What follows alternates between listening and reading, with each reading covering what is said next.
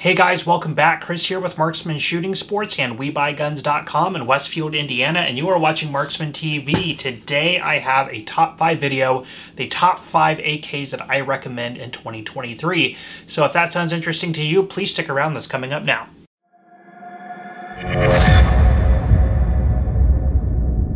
Alright guys, first up on the table and in no particular order, we have a Romanian Wasser 10. And these are manufactured by Cougar in Romania and imported by Century Arms International here in the United States. Now these have been a staple in the AK market for the better part of 2 decades, first hitting their start in about 1997 as the WUM pattern of rifle. Now all of us remember that between 1994 and 2004 we had the assault weapons ban, in which case modern sporting rifles like these could not have so-called scary features such as traditional stocks, threaded muzzles, and bayonet lugs. So the WUM series had a thumbhole stock, did not have the bayonet lug, did not have the threaded muzzle or the muzzle device attached. Now that would continue up until about, as I mentioned, 2004, when now the rifles could have these features on them because the assault weapons ban had sunset and expired. So they would come out with the GP Wasser 10, GP standing for general purpose. This is when they would go back to the traditional pistol grip and stock configuration, adding the bayonet lug and the threaded muzzle with muzzle device. They also had the GP Wasser 1063, the 1063 being built off of mostly surplus military parts from Romanian AK rifles other than the receivers and barrels, which were brand new.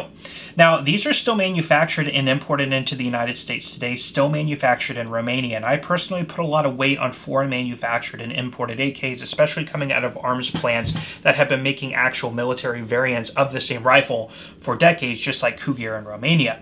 So for what you get, it is an excellent rifle. Now back 10, 15 years ago, these things were very inexpensive, $400 or $500 brand new. Ever since then, they have crept up to about $900 on the market today. Like most other things, they've gone up in value. Used, you should be able to find one between about $600 and $800 depending on condition. So again, for the money and for the quality and for what you're getting, really nice rifles. Now these had a bad rap between about 2008 and 2012 due to QC issues, and because of that, there's still a lot of banter out there on the internet about canted sights and things like that.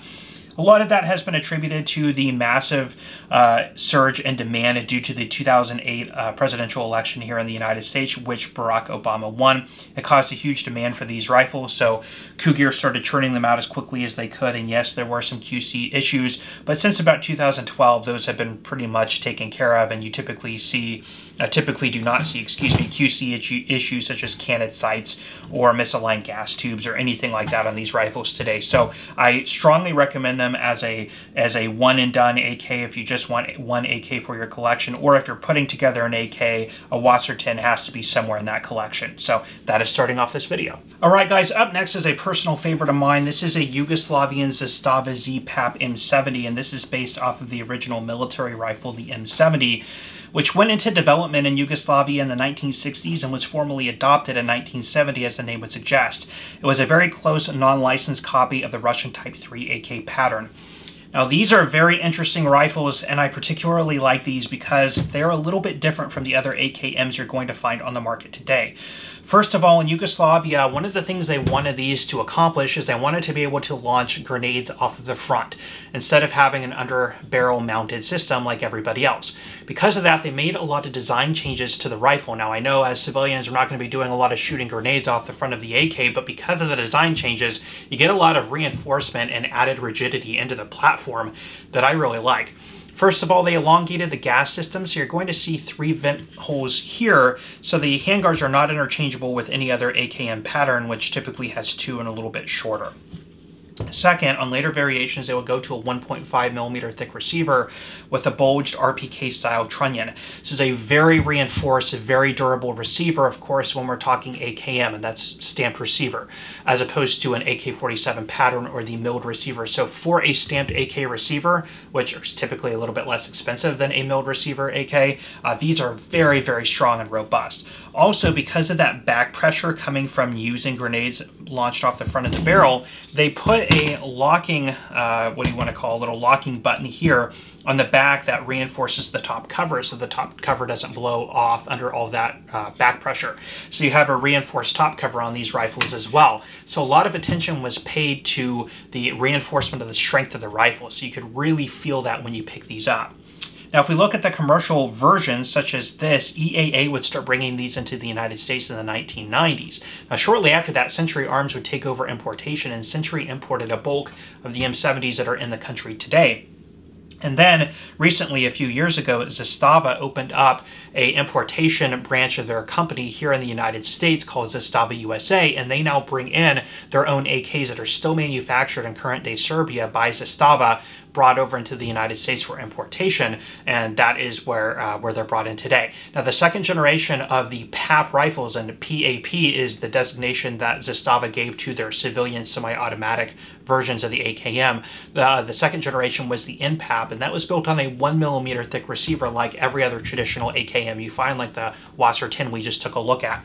The OPAP is when they moved to the 1.5mm with the bulged RPK style trunnion, and then the ZPAP was nomenclature given to the rifle after Zastava USA was established and started bringing them in. So the ZPAP is the so-called fourth generation, or the newest generation, like this, which has all of those reinforced elements I talked about. The 1.5mm thick receiver, the bulged RBK style trunnion, very nice now wood on this, a really nice walnut wood on this one. Just beautiful looking, very well built rifles, and foreign manufactured, which you guys are going to notice is a theme for me. I really like the foreign made AKs made by companies who have been building these things to withstand arduous, battle conditions and heavy use, which far exceeds what us as civilians will typically put these through. But I like the overbuilt nature of these rifles and the history associated with them. On the market today, you can pick up one of these things new for about $1,000 to $1,200 or so, depending on configuration. They make them in the wood stocks and the polymer stocks, and they make them in 5.56 and 7.62x39. So there's a lot of different options they have, and then they have the designated marksman variants and the 7.62x54R and the 308 and stuff like that. Used, you should be able to find them in the $800 to $900 range, depending on condition and what they come with. So again, for just under $1,000, a nice quality used Yugoslavian AK. I definitely recommend them. They are really, really cool, really nice, and again, a little bit different and very beefy AKs that I definitely think that you should consider if you're thinking about adding another to your collection, or if you just want that one and done AK to represent AKs in your otherwise diverse rifle collection. All right, next up is probably one of the most respected AKs in this video. This is the Arsenal CM7. This is the R version with the fixed stock. Now, these are manufactured at the Circle 10 plant in Bulgaria. So again, going along with the theme so far is I really like AKs that are manufactured by military arms manufacturers abroad who make stuff that is in line with their military counterparts just for the civilian market, and imported here into the United States, and this is no exception. Now, at the Circle 10 plant, that is where they manufacture the ARM-9F for Bulgarian military service, of which these rifles are derived. Now, as I mentioned, this is the SAM series. The SAM series is their milled receiver series, of which most people, when they think of Arsenal, that's what they go for, is the SAM milled receiver AKs. Now, what I showed you so far are technically AKMs. Those are stamped receiver AKs. This one is milled, and the quickest way you could pick out a milled receiver AK is these lightning cuts here on the side of the receiver. Now, really, technically, an AK-47 is a milled receiver AK like this. A stamped receiver, as I mentioned, is an AKM. Now, Arsenal does manufacture the SLR series, which is a milled receiver AKM at a little bit of a cheaper price, but still at that nice higher quality. But again, most people, when they go Arsenal, they go milled receiver SAM series. Now, as mentioned, again, this is an R with the fixed stock. They do make them in a side fold with the iconic tube style side folding stock. That is known as the SF. And they make an underfolder version as well, known as the UF.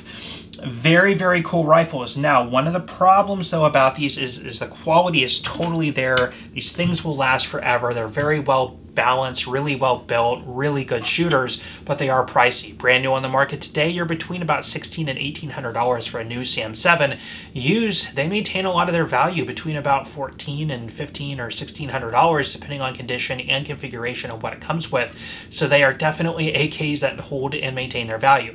Now, if you're okay with saving up the money and spending it on something like this to have just that one AK in your collection, a lot of people will say just go for the SAM7. You'll have it forever. You won't regret it.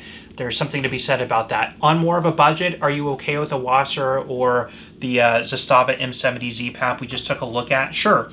Is this really worth two M70s or two Wasser 10s? That's really up to you to decide. But if you are somebody who really likes the sort of the ultimate and quality and just the elegance and build attention to detail, this is a great one. Again, coming out of the Circle 10 plant with that nice military history attached to it. So one I definitely recommend and definitely had to be on this list.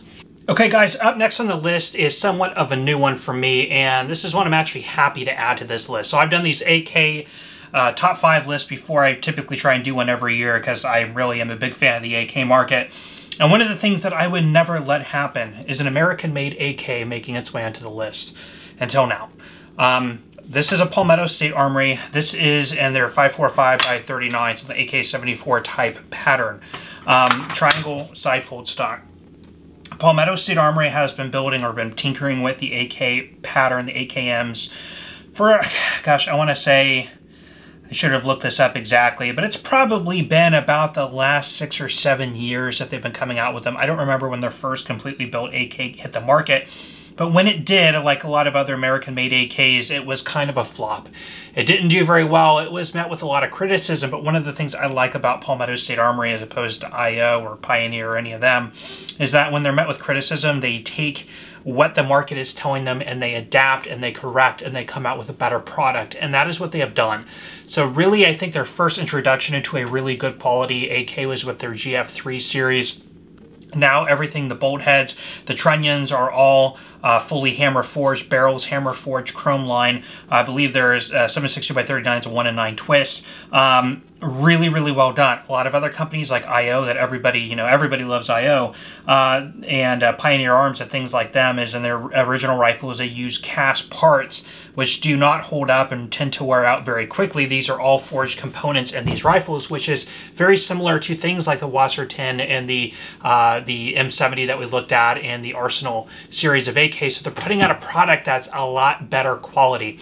Furthermore, I actually went to a range shoot with 28 EDU, and he had, I believe, what was a GF3 Classic Series, which were on sale for like $600 or something. I think they still might be.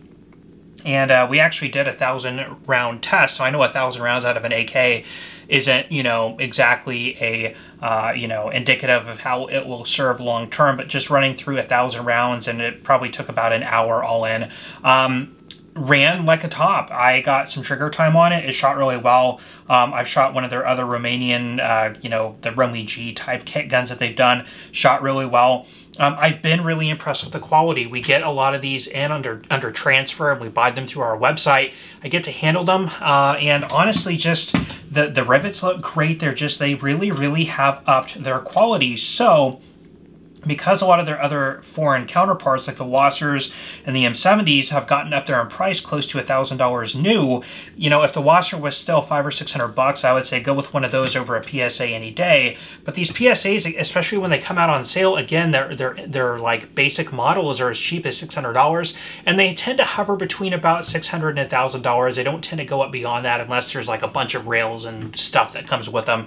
And they run sales often. I'm not, you know, endorsing PSA or anything. I just have been personally very impressed with the quality of their rifles. So I definitely wanted to, for the first time, PSA, congratulations, for the first time a USA-made AK has allowed its way into my heart. So really good quality rifles are hitting a niche in the market that I definitely appreciate, offering AKs at an entry-level price with really, really good quality.